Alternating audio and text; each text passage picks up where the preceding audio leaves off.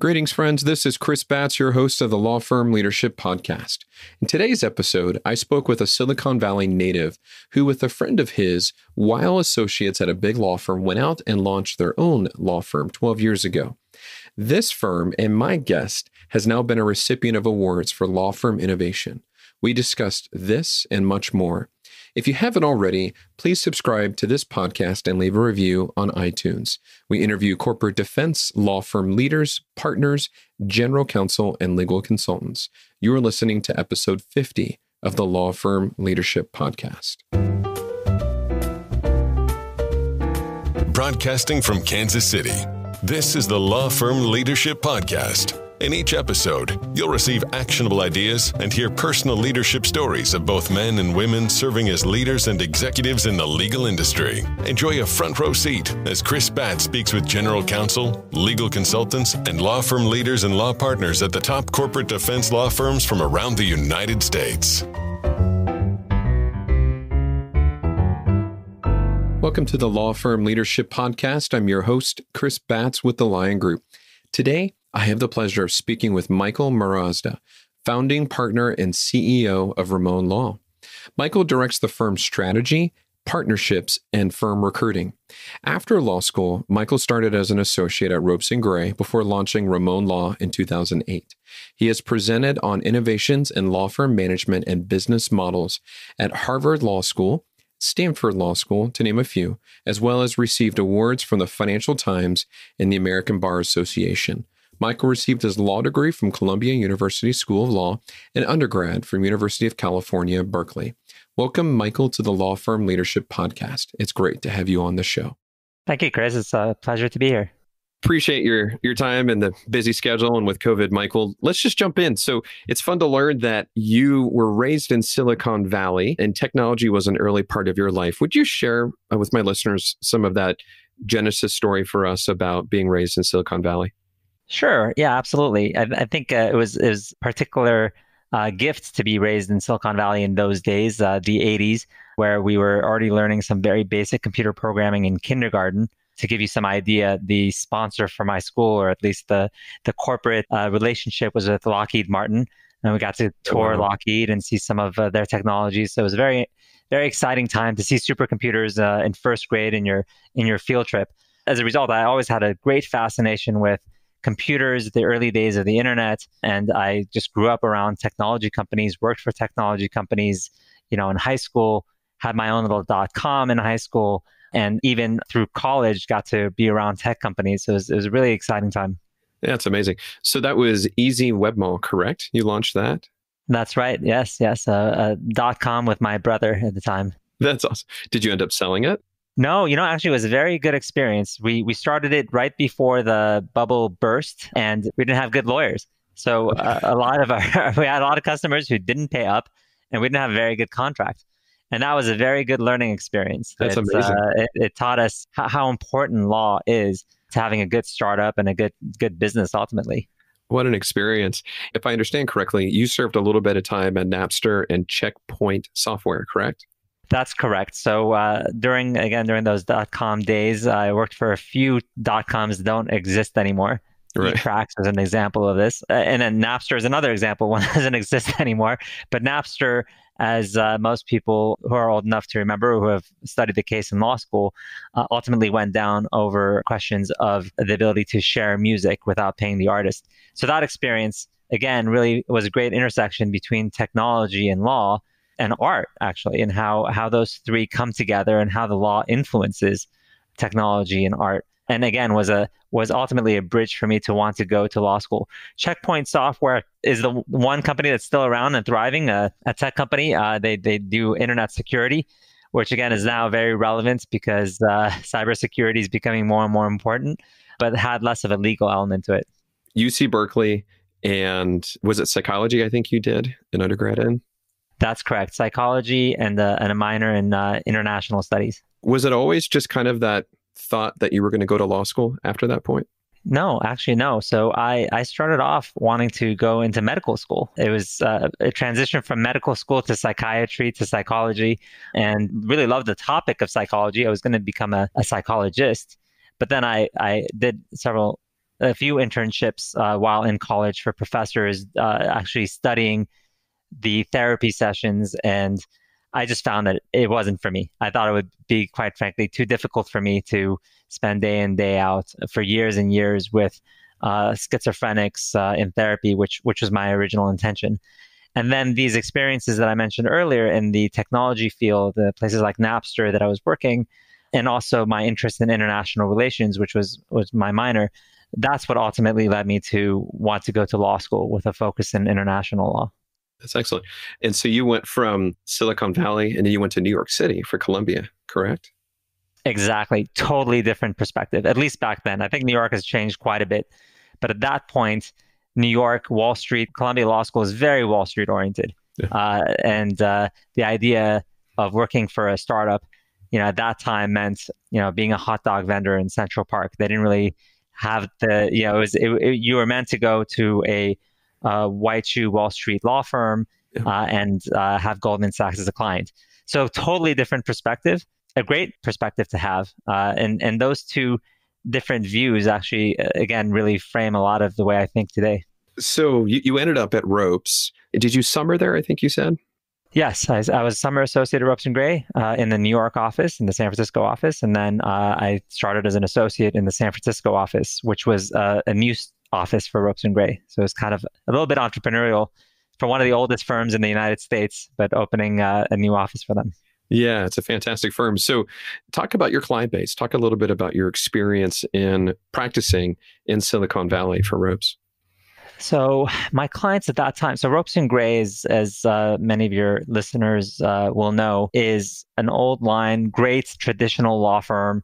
Most of their clients at that time, well, not most, but most of the clients I was working for anyway, were private equity shops. So Bain Capital also represented Morgan Stanley, did some work for Johnson & Johnson. So mega deals, right? We were working on multi-billion-dollar deals. Again, very different perspective than what I grew up with, which I really appreciated. And the Ropes & Gray culture was a great culture. In fact, if we're going to put together the elements we talked about, the Silicon Valley culture I grew up with, the Wall Street culture of Columbia Law School, I felt the Boston culture of Ropes & Gray was a very interesting academic feel to it that I loved. So I had started off doing work for these huge to some extent, multi-billion-dollar deals. My roots really called out to me. I really wanted to do more of the startup work. So I transitioned at Ropes & Gray to doing more work for venture capital and early stage startups. Interesting. So at what point was that imagination and creativity going when you started thinking about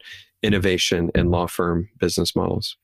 Constantly. Constantly. So it never really went away, right? I mean, there was always that itch of what can we be doing better? So my undergrad was UC Berkeley, where most of my friends were actually computer science and electric engineering folks, even though that was technically in a different school. I was School of Letters and Sciences, and they were in the engineering school. But I lived with them.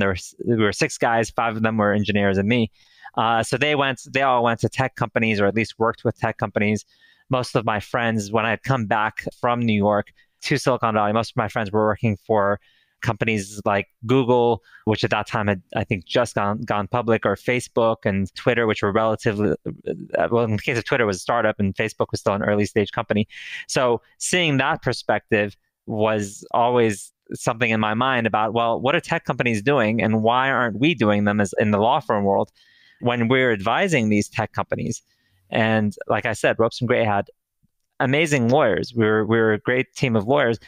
So we were advising these cutting edge clients, but the firm itself, which was as good as law firms go, that's how we felt, but still was kind of operating like it was the 1990s at best.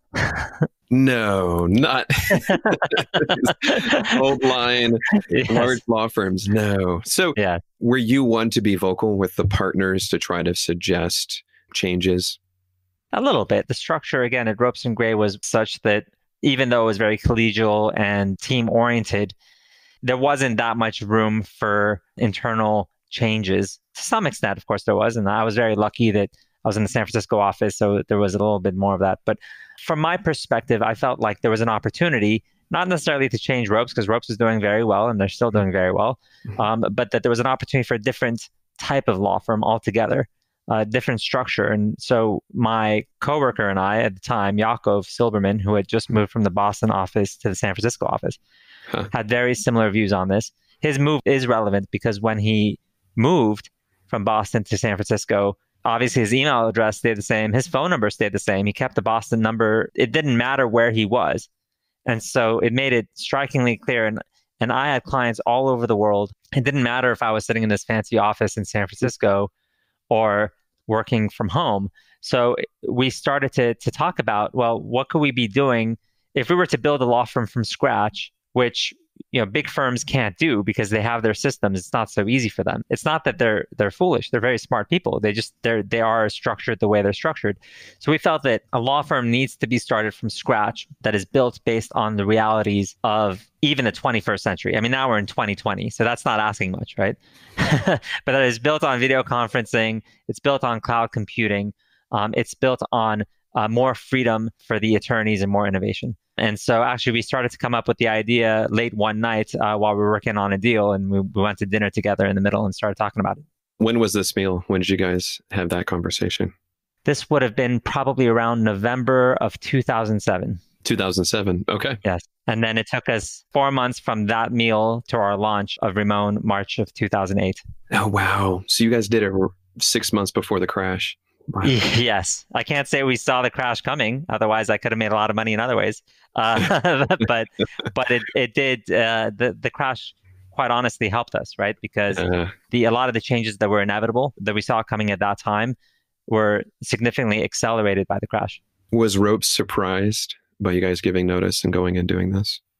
Not that they showed us. I mean, I don't know. It's hard to know. I think they're very amicable, very, very nice folks. And they referred some work to us, and we referred work to them. And, like in a law firm, it's a group of people, right? So the ones we had relationships with were very supportive. That's great. And I'm assuming you took clients with. We actually didn't because we decided to build this firm from the ground up, which meant that at least the first 3 years, really, we were just focused on building the platform. Oh, wow. And most of our clients, Yakov's as well, were these huge clients still. So we weren't going to take Bain Capital with us. I mean, that wasn't going to happen. Right. But we did have clients that we were able to bring on pretty early because, as I mentioned, a lot of my friends were in the startup world and technology world. And we were able to go and get them as clients when they were starting their companies. And they were thrilled that there was an option that would give them more flexibility. That's awesome. So what was it like those first 3 years? And even maybe when did you guys start adding other kinds of talent? Well, kind of right off the bat. So that's that. When I say we were building the platform, what I really mean is obviously the technology side, getting things like malpractice insurance, administrative support, all that ready, but also bringing in the attorneys, making sure we have the talent to take on the work. And our rule number one was always to create a better top tier law firm, meaning that everything else we did, the fact that we're using cloud computing, video conferencing, all of that stuff is just a way to get the better quality law firm, which for us means highest quality talent working closely together to serve clients well, with as little friction as possible. So we didn't want to take on a bunch of clients till we had all the right talent. So the first 3 years, in addition to using technology and getting the administrative support, was recruiting the lawyers that we had faith in doing the top tier work. That was obviously the hardest part. I mean, when you build something from scratch, and we weren't a spin-off. It's not like we didn't just take a bunch of clients with us and a bunch of associates. We weren't even looking to practice law ourselves. So it was very, very hard to get that first piece in there. And that's why the first 3 years were so hard. Hi, listeners. This is Chris Batts, legal recruiter and owner of the Lion Group. My team and I place legal and compliance talent around the United States and are known for our level of communication, speed, and strong track record. If you're an employer hiring your first attorney or first general counsel or adding talent to your corporate legal department or compliance team, we should talk. Also, if you're a corporate defense law partner or group wondering about your options for a lateral move, we should also talk. Every aspect of our process is confidential, fast, and thorough. Contact us by going to our website, findthelions.com, or you can text the word headhunter to the number 44222, and then complete the web form and we'll follow up with you shortly. Now back to the show. Do me and do my audience a favor, Michael, and just share with them what is Rimon Law. Rimon Law is, I would say the easiest definition is a streamlined high-end global law firm. Okay. What that means is that we are not a virtual law firm. We used to be, and I'll talk about that in a moment. We're not a virtual law firm that I define as a law firm that where the attorneys keep 80% of what they bring in, but they don't really get any support from the firm. And they're all kind of like solos. I think of it kind of as like being an Uber driver, being a lawyer in a platform or an Airbnb. So we're not that. The firm is providing everything for our attorneys. It's highly collaborative, but the workforce is distributed. Our attorneys are spread over 33 different offices in 10 different countries.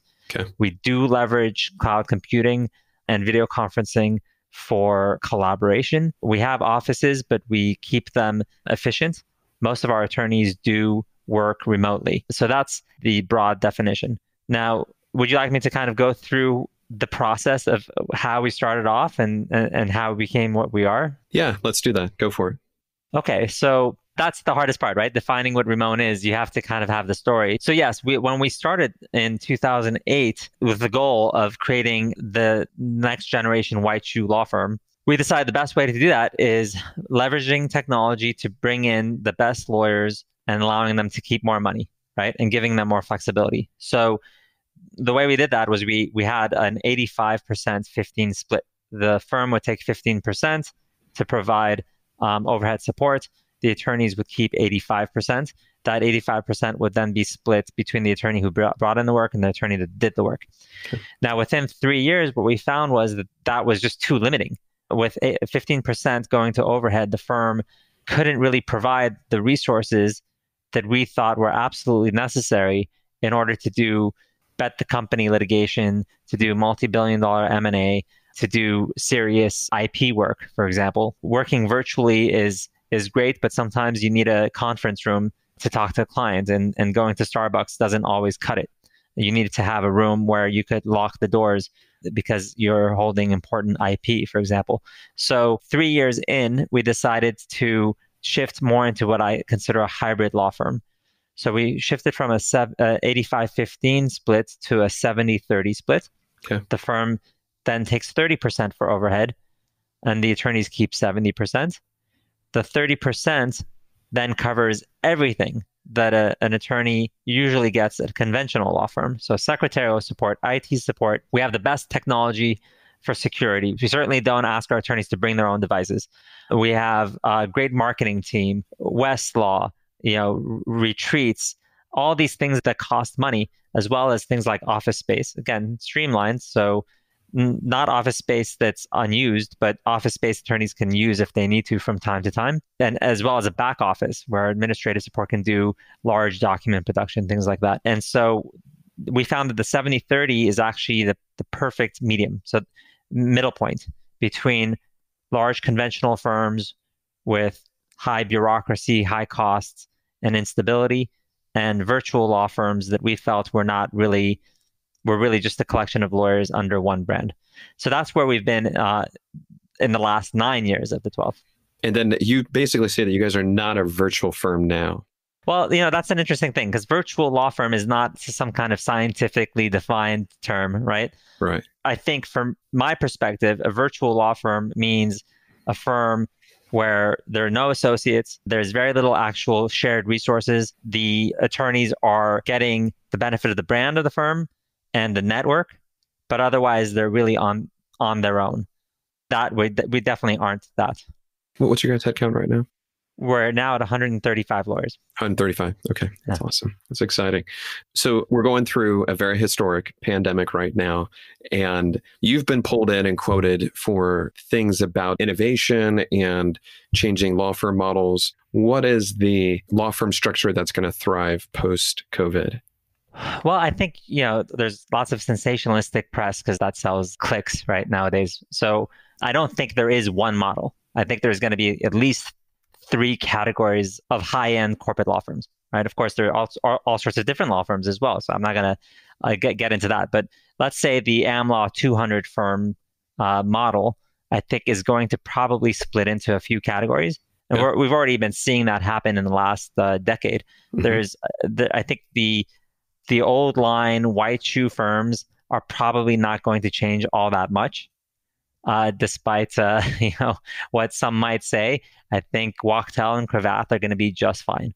Yeah. Um, I think then there's the other group that's going to be a lot more like the big four. So let's say the Dentons and the DLAs and those run much more like just a massive corporation. Mhm. We've seen that happen over the last, let's say, 15 years, or at least progression into that model. Yeah. Then I think the third category is going to be, this is a very broad category of all those firms that are not either A or B, right? They're not the top tier white shoe firms. They're not the massive, massive mega firms, and they need to decide what they're going to be. And I think those are the ones that are going to have the hardest time if they don't figure that out soon. Yeah. So I think in terms of specifically post-COVID, what we're going to see is that clearly these firms have realized that office space is not nearly as necessary as they thought. Lots of research and surveys have shown that majority of lawyers and even partners, but certainly associates, prefer working from home. But they have long-term leases, so it's not like they're going to change overnight. The firm cultures weren't built for this, so it's going to take time. But they've also found that a lot of their administrative needs, what they thought were administrative needs, weren't actually necessary. Mhm. So they're going to be cutting down on administrative time as well. So I think over the course of the next 10 years or so, meaning the time it takes to move out of a lease and for new people to come and some people to go, eventually you're going to have a much larger group of firms, maybe even the majority of big law firms that will have adopted what I call the hybrid model, which means they'll have offices. I don't think they're going to have an office for every lawyer. I think they're going to have probably a mix, some partner offices, some private conference rooms, some phone booths, some open office space, and a lot of people just working from home using video conferencing. Mhm. I think that's already happening now. And so that's going to certainly be accelerated because of COVID.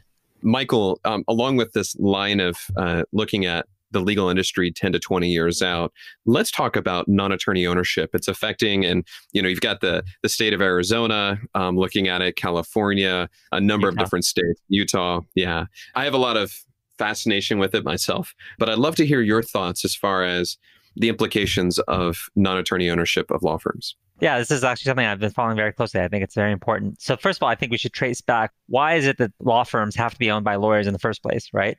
As the lawyers who are listening will recall from our ethics classes in law school, it's because the idea is that if non-lawyers own a profit interest in the law firm, they are going to unethically pressure clients to pay or pressure the lawyers to bill more or take on matters that they shouldn't take on. It comes from the right place. But I think that now the reality is the way that law firms are structured, at least the bigger ones. When you're talking about the smaller ones, I can understand if it's a two-person shop, maybe you don't want it to be owned by a huge faceless corporation. But when you're talking about the really large law firms, they're already managed in such a way that you could really have some great safeguards, which they already have anyway, to make sure that the clients are treated ethically, that the work is done ethically. And you can certainly have a wall like they do in the UK and Australia, where they've opened this up between the decision making of how to bill the clients or take on clients, which can be done by lawyers, versus the business side, right? Which is also true in medicine, by the way. Same issue in medicine, where doctors have to own the medical practice, but lots of hospitals have found a way around that by having the business side as a separate entity. So given the reality of how law is practiced now, I think the bigger law firms could be run a lot more like the big four, or probably a better example would be like investment banks that have even gone public, like Goldman Sachs. And I think these ethics rules can be modified to make sure that the ultimate issues of client concern are still safeguarded.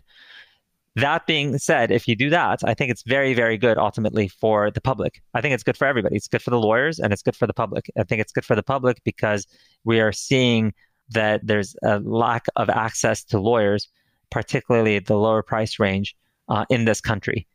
This is actually the reason that Utah and Arizona have been opening up. DC actually did it before anybody else. So I think that's going to be the case. I think for clients, I think for lawyers, it's going to be better because it's going to create different options for financing. In fact, right now it's already happening through more creative methods of getting litigation financing. But to be able to finance a firm or to finance a practice without having to bear all the risk yourself, just like other corporations, I think that's a good thing. I think this will also allow for more innovation because if you can get outside financing, again, you can take more risks, not at the expense of the client, and actually invest in technology and ultimately have a better product, which is better for the lawyers and it's better for the clients. Now, this begs the question of why isn't this happening? Why is it so slow here in the US when in England and in Australia, they did this long ago? And by the way, in other countries, they've allowed it from the beginning. It's not necessarily this limitation doesn't have to happen. And I think it's simply fear. There's the protection of the guild. There's the idea that if we open up, from the big law perspective, if we open up, the big four accounting firms are going to take up our work. I don't think that's true. I just don't. Again, you can look at what happened in the UK. That did not happen. The Magic Circle firms have not been hit by this. Even the mid-sized firms, there's no indication that opening up what they call the ABS law firms has had any effect on that. And there's certainly no evidence that there has been a difference in ethics between the alternative business structure law firms and the traditional law firms. So I think eventually it will open up once our guild allows it to open up a bit. How soon do you think it'll happen? Slow. It's going to take a long time. I think even Utah and Arizona are just testing the waters now. It's not like they've gone all in. And there's going to be a lot of questions. For example, Arizona, as far as I understand it, allows law firms to be owned by non-lawyers in certain circumstances. Okay, so once they form the law firm, let's say it's a law firm that's VC backed in Arizona. Can that law firm then represent clients outside of Arizona? Or can it hire lawyers outside of Arizona to represent clients in Arizona? As far as I know, and the ethics lawyers that I've spoken to about this, nobody knows. So in fact, it's even a question with the UK. So these alternative business structure firms in the UK that we have relationships with, it was a question of whether or not we could have a cross-referral arrangement with them, and we couldn't get a clear answer on that. So we're still at the very, very beginning stages, and I think it's going to be a while before certainly New York or California jump on. I mean, those two are very protective bars. There. Yeah. I personally think it's going to happen this decade. Yeah. I think we're going to see it happen. Meaning broadly happen, where it's all throughout the country? Yeah. Yeah. I mean, you should also know that my perspective of slow is maybe a little different than others. I think this decade, 10 years is still pretty slow. but yes, I mean, do you think it'll happen in 2 years? I think it'll happen by 2025. Oh, really? I think it could. I think it really depends economically. If we see, I mean, there's just so much dry powder out there, and the kind of capital and the innovation that's happening, the steps that the big four are already taking, I don't think they're law firm killers, but I think there's going to be, like you said, I personally think Denton's is working towards very much a professional service model. Baker McKenzie's already there. I think DLA Piper will eventually get there, but those guys are barely any different than the big four. And look at the collaborations that are already happening with like Deloitte UK law firm interacting with alliances in the United States. I mean, it's already happening in that level. I think if the embargo is lifted, there's going to be a rush. I mean, so Reed Smith is the first US firm to have the NABS license in the UK. Yes, I saw that. That's right. I personally hope it does happen within 2 years. Yeah. I wonder if it's going to happen in the same way that Uber happened, meaning that what I'm seeing out there is kind of this slow encroachment through innovative means like litigation financing from hedge funds. There's also some innovative ways for hedge funds or private equity to invest in IP in order to get involved in that kind of work. So, or taking equity in a separate arm that's owned by the law firm. Yep. So it's legal, but it's kind of a workaround, or having the law firm split into an operating company and a professional service company. So I think eventually it's going to slowly get there anyway, and then they'll change the law. In fact, something people don't think about where this is happening, it's very regular that we don't even think about it, is that law firms, big corporate, let's say AmLaw 200 law firms, are technically practicing Delaware law with a California license or a New York license, for example. And I've asked a few ethics professors about this, and it's not like there was ever an opinion issued as far as they know that allowed for this. It just eventually became the way of the land. So it's just a question of how long that will take. Do you think COVID is accelerating? Do you think COVID has had any effect on that? I think it is. I mean, I think it happened beforehand, but I think COVID's going to definitely accelerate it, especially because of the virtual nature of what's happening right now. Yeah. I think there's going to be a growing demand of reinvesting capital and allocating capital in effective ways. And I agree with you. I think the ABA and the bar associations are going to have their hand pushed a little bit, forced on them. You wonder about Reed Smith. I wonder if they're going to surprise the country with trying to take some capital and do something with it. And then you'll see a rush of other firms going into the UK to try to set up their own thing to do it. Imagine a Kirkland Ellis like setting up their own firm there that's already outrageously profitable. I mean, I would anticipate like a Kirkland doing an IPO and just feeding the drive for more profitability and a little bit of that understanding of greed that comes with large law firms. Sure. By the way, I should mention we also formed an ABS in the UK. So I did not know that. Yeah, I mean, it's without, we're not looking to take outside capital yet. But once you, since we're going to the UK anyway, it just made sense. It gives you more flexibility. Yeah. So yes, I think I get why Reed Smith would do it, and I would think any law firm thinking of going into the UK at this point would do it. Should do it. Now, again, you have to be very careful about the ethics rules of does the UK entity then pay a percentage to the non-UK to the US entity? It's not clear, so we got to be very careful with that. But yeah, anyway, you're making a good point. Yeah, I hope it opens up in 2 years. It'll be interesting. It'll be fun. I'm intrigued. So I'm a Charlie Munger fan, and Bezos kind of stole this from him about. And so here's the question, and you'll probably know where I'm going with this: is what will never change in the business of law? So if we think of so much change happening to the business of law the past decade and decade before, and definitely going forward, in your opinion, what will never change in the business of law? Geez, that's so difficult, right? Because never is such a strong word.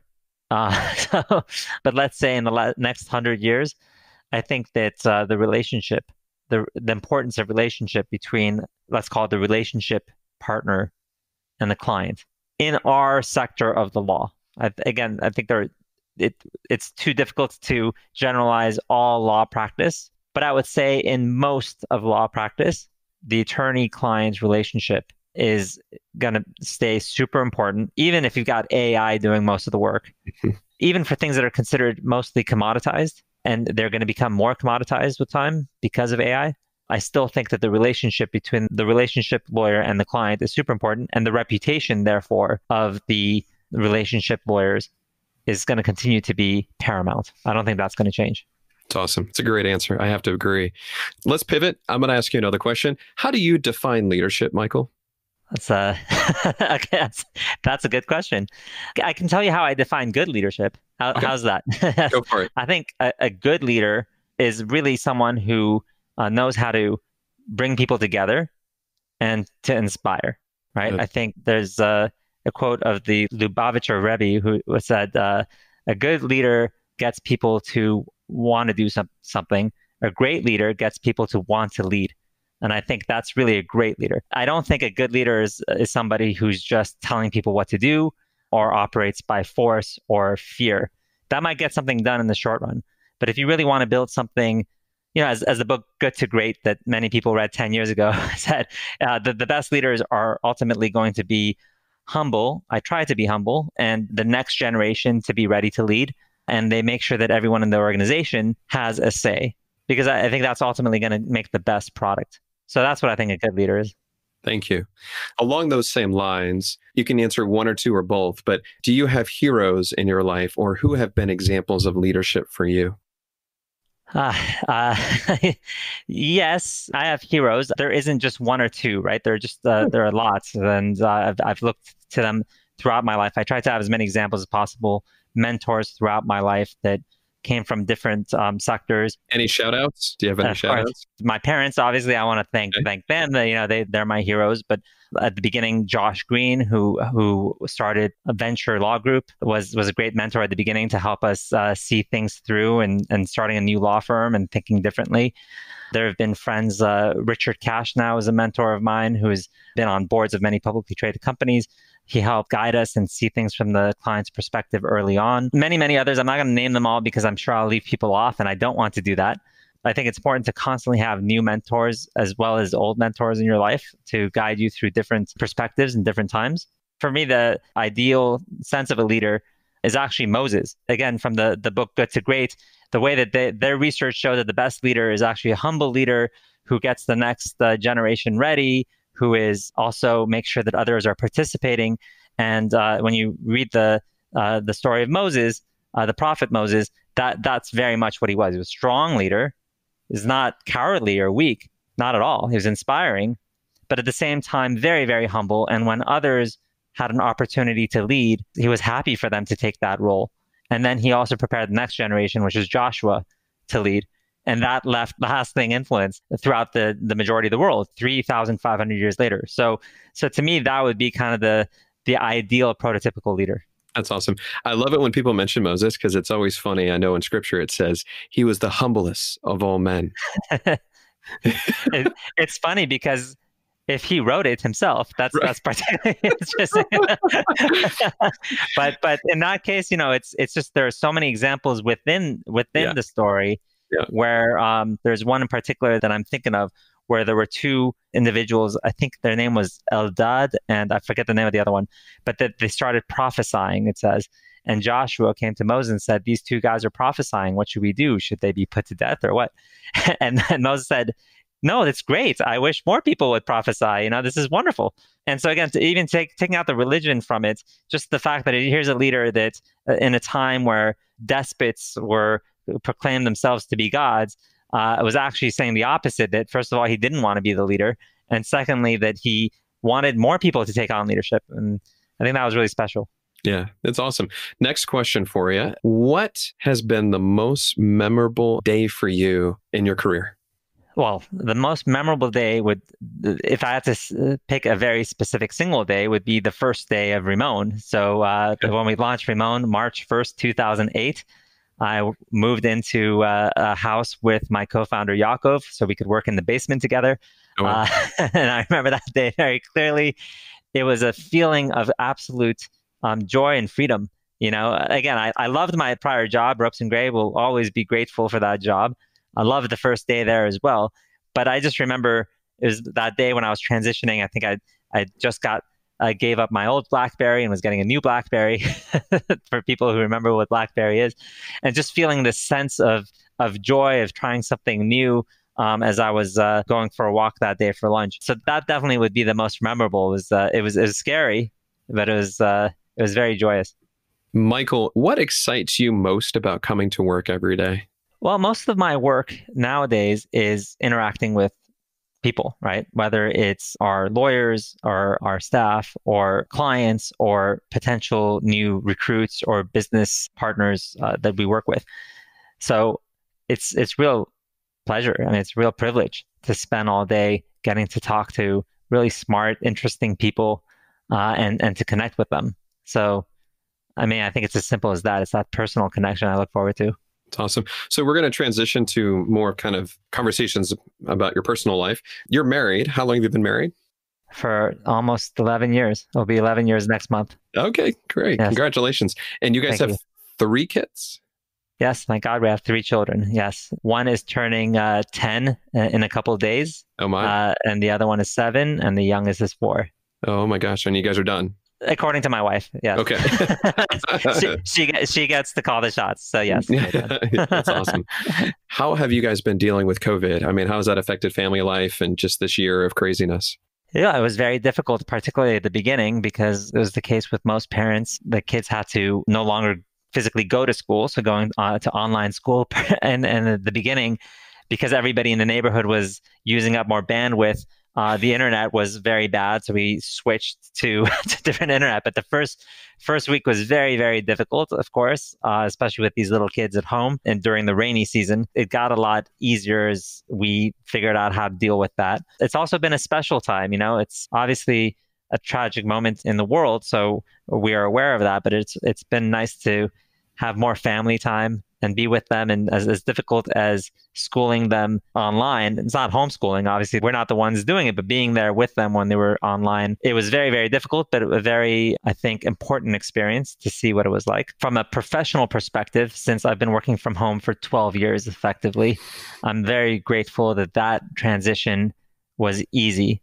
So yeah, overall, very stressful, very, very busy 8 months, but not too bad. And does your wife work? No, she doesn't, which made it much easier. That's awesome. That's great. And do you guys typically do vacationing in the summer, get away? We do. So this year, actually, we got lucky. So we just decided to take a vacation in the winter instead of the summer. Oh, nice. Even though we usually go in the summer. So we were in Israel for the winter. So right when we got back is when the COVID stuff started. So we got our fix in right before, which was very fortunate for us. Yeah. Very fortunate. That's lucky. That's awesome. Yeah, we got lucky. So Michael, do you have any side hobbies or personal passions or anything like that? Yes. Like I like a lot of things, but I guess most recently I've been particularly interested in archaeology. And as odd as this may sound, I've really been into reading about Sumerians and Awesome. the fall of the Bronze Age. I recently reread Gilgamesh, Oh, wow. which was fun. That's awesome. So that's not, I guess, COVID, because a lot of other options have been closed, particularly here in Northern California, where the guidelines are pretty strict. I've just been reading a lot more books and spending a lot more time with family. Yeah. Do you have any book recommendations or what you're reading right now outside of Gilgamesh? Well, Gilgamesh is a simple read, right? That was a quick read.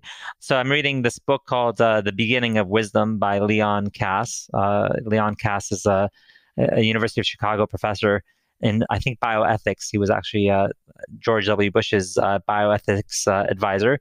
But the book is taking a perspective on the book of Genesis, not from a religious perspective, and also not from an archaeological perspective, but from a philosophical perspective. And it's doing a deep dive. And because philosophy and psychology have always been my passions along with ancient cultures, it brings it all together very nicely. So I'm really enjoying reading this book. That's exciting. Here's a question. Knowing that you have now launched a law firm and it was 12 years ago, what advice would you give an attorney in a firm who's considering launching his own firm or her own firm? I would say, it's an exciting thing to do, but just be very aware of the fact that there's a lot more work than you would think there is. And when you're small, when you're have just a few lawyers, it's particularly difficult because then you can't have a dedicated IT person, a dedicated accounting person, a dedicated marketing person. Even if you have a dedicated person answering your phone, for example, and that person is sick one day, then you're stuck doing that. And so that's why when we started the firm, those first 3 years were very, very difficult for that reason. We were definitely not making money then either because the costs are going to be so high in proportion to what you bring in starting out. That's not to say you shouldn't do it. It might be worth it for all the other benefits that you get from having your own firm, namely freedom, the pride of building something. But I think people often underestimate the costs and time just to set something up. Michael, thank you for your time today. I appreciate it. Thank you, Chris. Thank you, everyone who listened to this episode of the Law Firm Leadership Podcast. If you haven't already, please take a moment and subscribe. Also, we would love your feedback. You can leave feedback in 3 easy ways. You can go to the blog post on our website. You can click Give Feedback link in the show notes on your device. And then thirdly, you can text the phrase LFL podcast to the number 44222. That's LFL PODCAST. And thank you. Thank you for listening to the Law Firm Leadership Podcast. This podcast is for education purposes only. This content cannot be used for commercial use without written permission from the Lion Group. If you like this podcast, leave a review on iTunes.